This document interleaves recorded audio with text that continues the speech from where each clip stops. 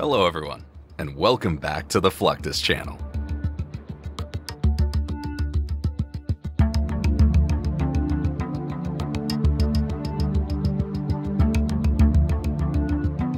For as long as aircraft have been manufactured, companies have invested millions of dollars and hundreds of hours into testing each completed design. This was more the case in the early days.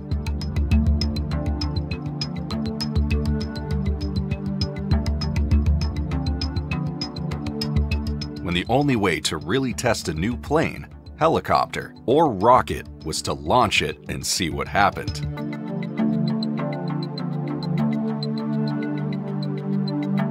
Nowadays, with sophisticated computer models and drastically improved engineering techniques,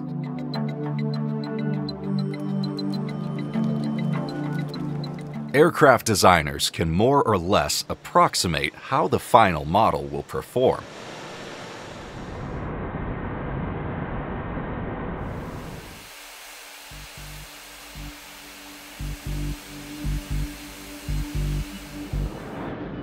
Still, that doesn't eliminate the need for extensive, often extreme testing.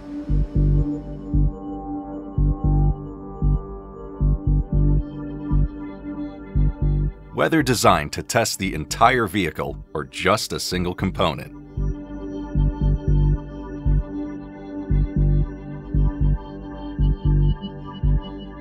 post-assemble aircraft evaluations are still very important for both military and civilian planes.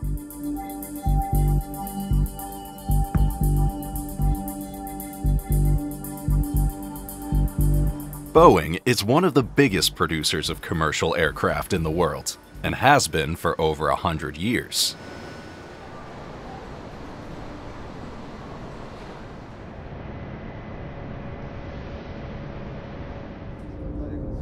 Through all those years, the company has been highly regarded for its commitment to testing.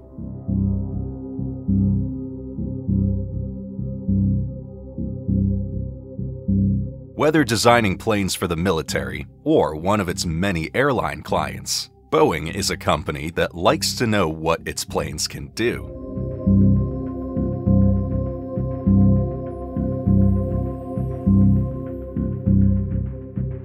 One of the ways they push them to the limits is through what's known as vertical takeoff test.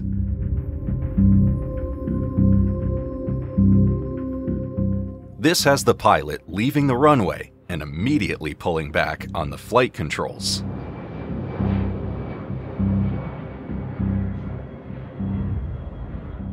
As a result, the aircraft immediately enters a vertical climb that it would almost never execute with passengers aboard unless there were a serious emergency.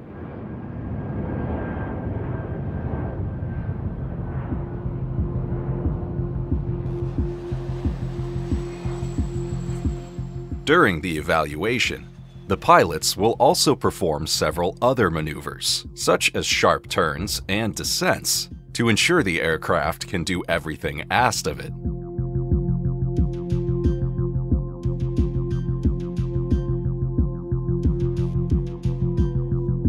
These types of demonstrations are common at air shows.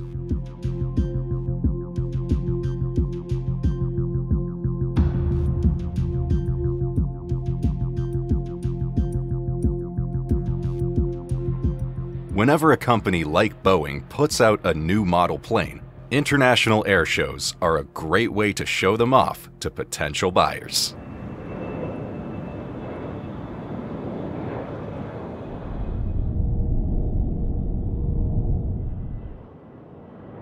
Like Boeing, French aerospace company Airbus makes both commercial and military planes.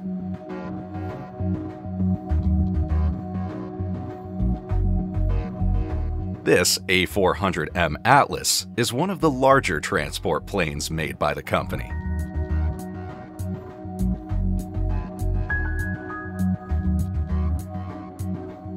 148 feet long and a wingspan of 140 feet.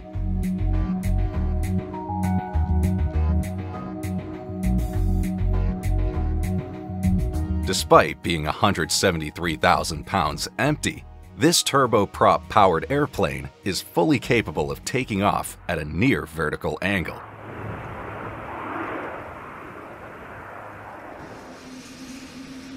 In fact, the Atlas is surprisingly agile for a large cargo plane.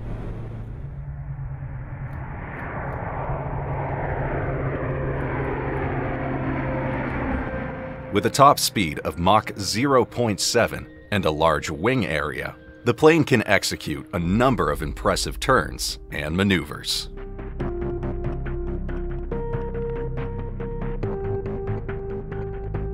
In order to get a comprehensive view of a plane's capabilities, Airbus, Boeing, and other major manufacturers will put their aircraft into extreme scenarios.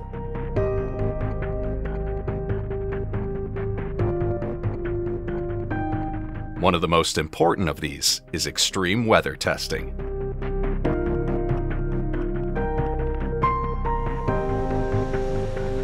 Planes have a number of important components and systems that could be susceptible to extreme cold.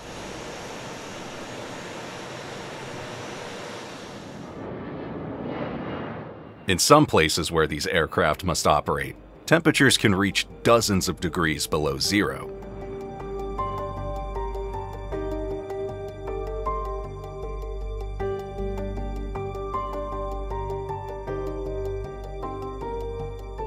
Ice weather testing is, therefore, essential for any aircraft to get its company's stamp of approval.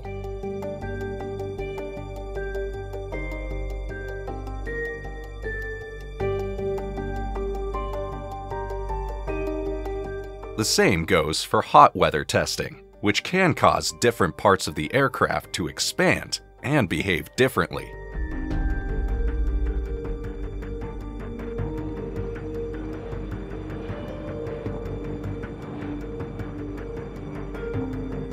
Air is also less dense, which affects how the plane flies and turns.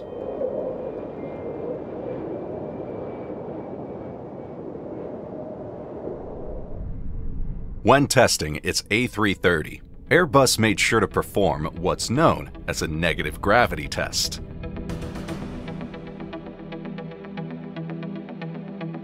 Aircraft can be subject to this negative gravity for brief periods, especially during turbulence.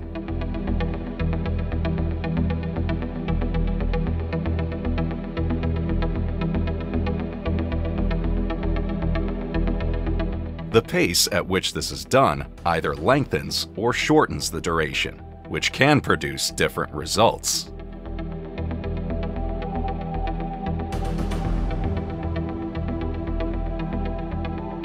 When flying an airplane with passengers, one of the worst-case scenarios would be to lose an engine.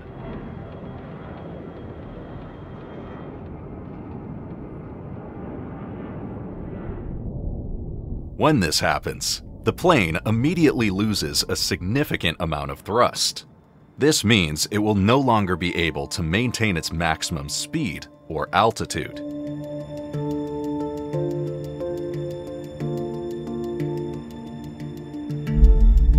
To see how their 787-9 Dreamliner would react with an engine out, the Boeing team had the test crew perform a series of abused takeoffs.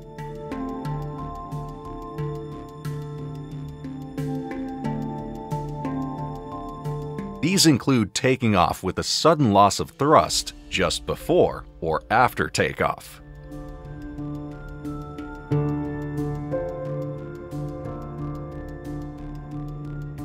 This was followed up by the Velocity for Minimum Control on Ground test, or VMCG.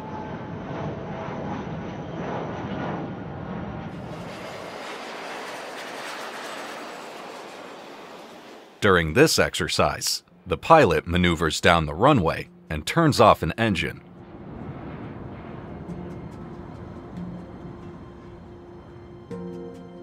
The pilot must immediately compensate with the rudder to stop the plane from drifting off the runway entirely.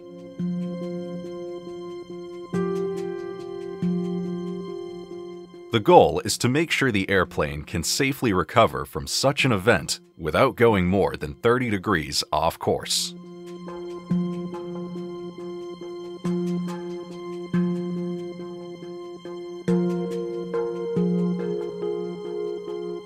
This Boeing 747-8 is undergoing a particularly high-risk test, known as a rejected takeoff.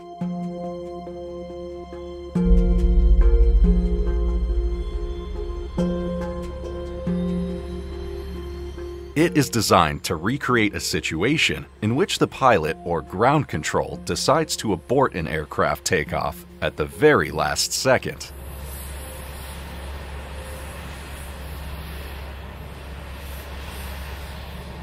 During the test, the pilot must slam on the plane's brakes while moving at more than 200 miles per hour down the runway.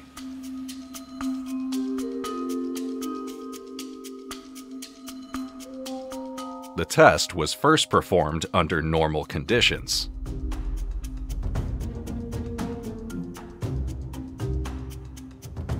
After the 747-8 passed, it was loaded to its maximum takeoff weight of 975,000 pounds.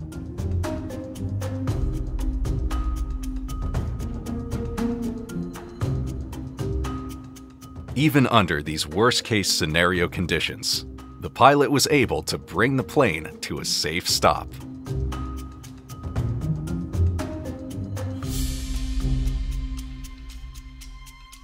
A side effect of the test was that the wheels became overheated, which meant they had to be deflated to protect firefighters from potential explosions.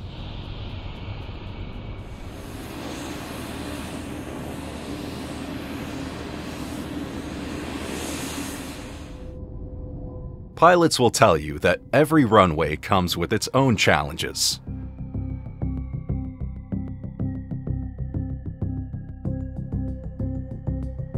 One of the most notable difficulties is what's known as crosswinds. This is when runway configuration and weather conditions force a pilot to deal with perpendicular wind forces while coming in for a landing.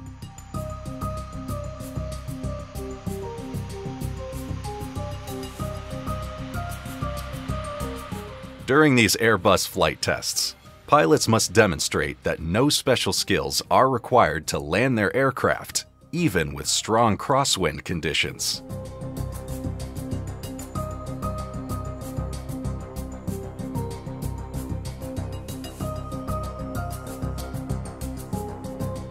To accomplish this, pilots must use a technique known as the crabbed approach.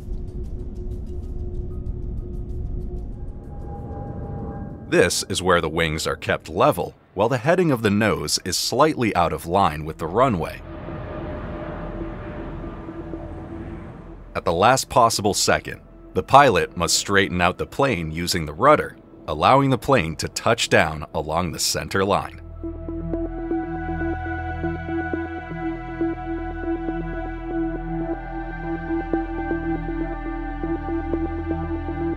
One of the concerns Airbus has regarding its plane's performance is what's known as water ingestion.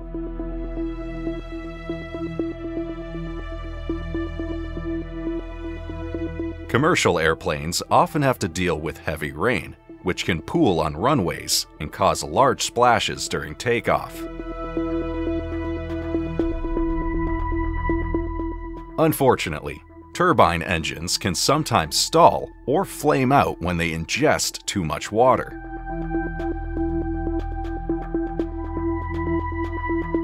To avoid this, Airbus engineers designed the aircraft engines and landing gear in a way that would push water around the fuselage rather than out towards the engines. To test if this is working properly, a test runway is set up with multiple pools of water.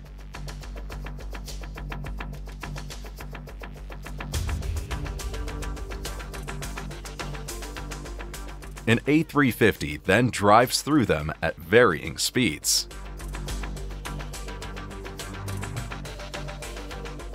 Using both visual recording techniques and sensor data, engineers can analyze how much water is ingested each time.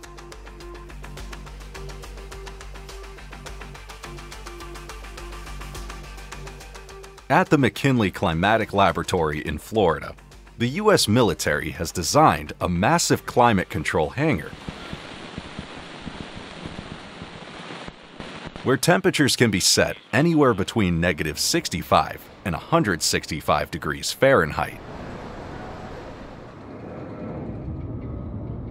In 2014, Airbus's A350 XWB became the first of the company's aircraft to be subjected to all extreme conditions.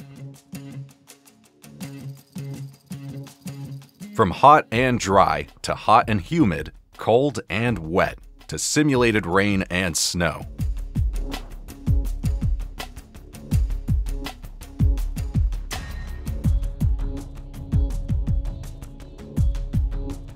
It may seem harsh or even a little cruel, but it's the only way today's aerospace engineers can be confident in the aircraft they produce.